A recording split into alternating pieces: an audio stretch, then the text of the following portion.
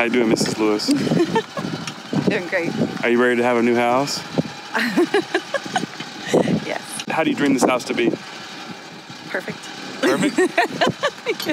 What do you want most out of your house? Happy times and comfort. How about the design, goofball?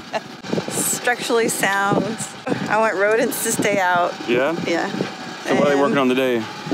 They're working on the soil sample for our foundation. Oh yeah? So what does that mean? It means that they're going to pull up some of our dirt and they're going to study it. We'll send it off to be studied so that the engineer can tell us how to build our foundation. So we're building a house on what's called blackland clay.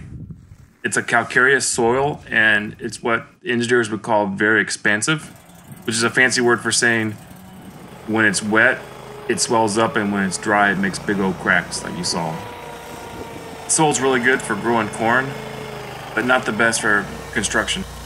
So to ensure that the house has a good foundation and doesn't have big cracks, we get a geotechnical service out here to do a soil sample, and then they'll take it off to a lab and do some engineering work to see the load-bearing capacity of the soil, and then a structural engineer will, based on this information, make us a plan for the slab. I thought it was kind of funny that these two guys in the middle start listening to something on their earpiece, like maybe the mothership was talking to them or something.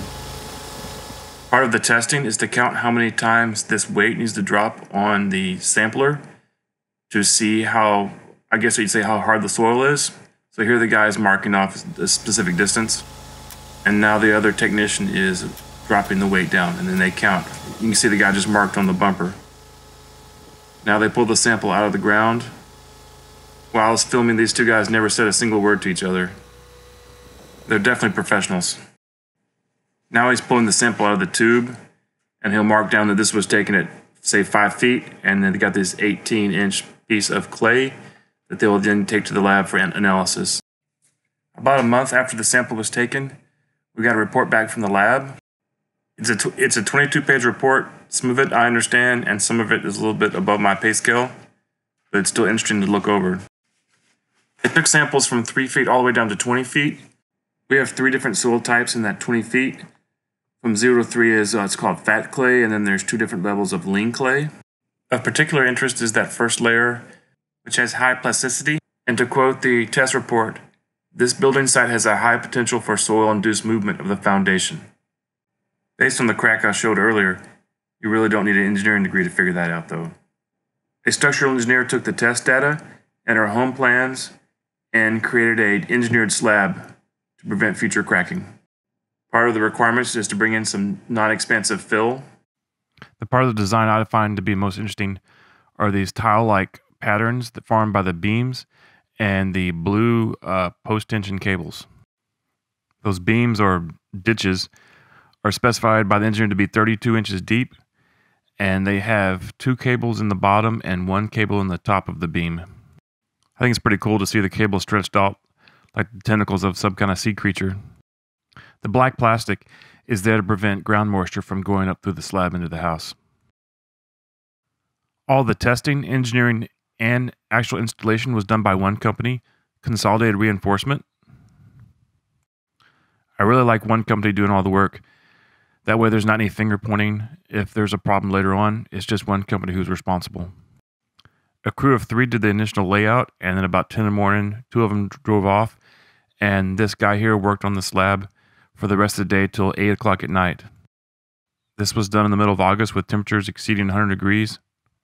And the guy only took a break at 1:30. He's definitely a hard worker. Here he's putting the cables through the forms of the foundation. The blue is only a polyethylene sleeve so that the actual steel cable can slide in the concrete when the concrete's dry. In the inset, you can see how the cables are attached to the forms so that once the concrete's dry and the forms are removed, you can tension the cables. Each cable has an end that's held within the concrete and another end that is sticking out of the concrete for later tensioning. Here you can see a perimeter beam with 2 cables at the bottom and 1 at the top. And you also see a grid of cables that are being held up by these plastic chairs.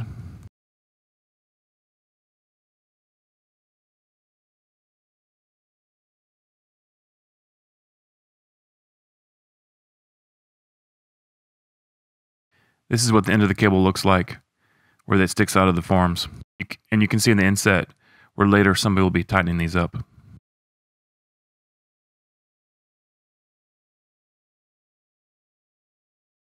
And this is what the end of the cables looks like on the end where it's going to get tightened up later.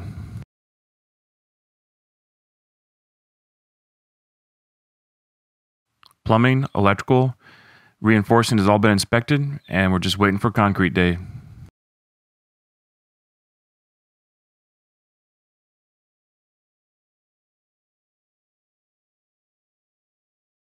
Or more accurately, concrete night. Temperatures are 105 degrees. It's the middle of August, so they're doing most of the pour before the sun comes up. Pouring the concrete seemed like the perfect choreography of trucks, pump, guys doing the actual pouring. It's pretty impressive to see at night. And besides the occasional laughter of some joke, I don't think they ever really spoke. I was pretty lucky to get this crew. 2 days later, they were doing an elementary school starting at midnight. There was also a representative from Consolidated Reinforcement there during the pour. So using their services is kind of a one-stop shop to make sure that you have the perfect concrete slab. They started the pour at 4 a.m. By 9 o'clock, they were doing the final section.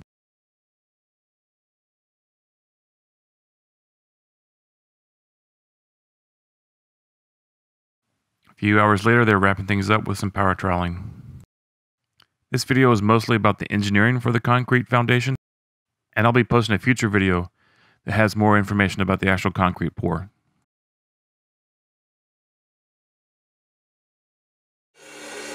The next day, a couple of the guys showed up and did some relief cuts as specified by the engineer's plans.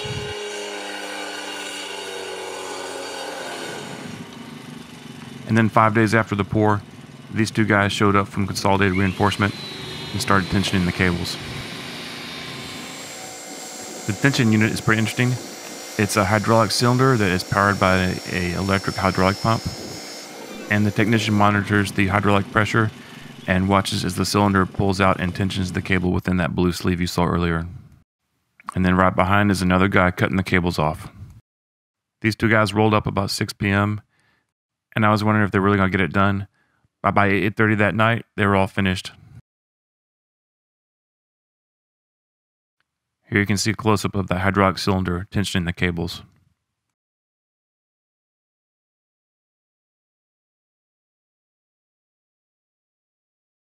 Thanks for watching. Hope you enjoyed the video. Please comment, please subscribe. Have a great day. God bless.